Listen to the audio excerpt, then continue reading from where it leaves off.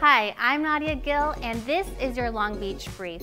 The City of Long Beach is working on some great projects, and they want to hear from you, the residents. Development Services is seeking your feedback on how to improve the East Broadway corridor between Alamitos and Temple Avenues. Join the LGBTQ+ Cultural District visioning process at the Bixby Park Community Center on September 25th for a community meeting. Remember to RSVP.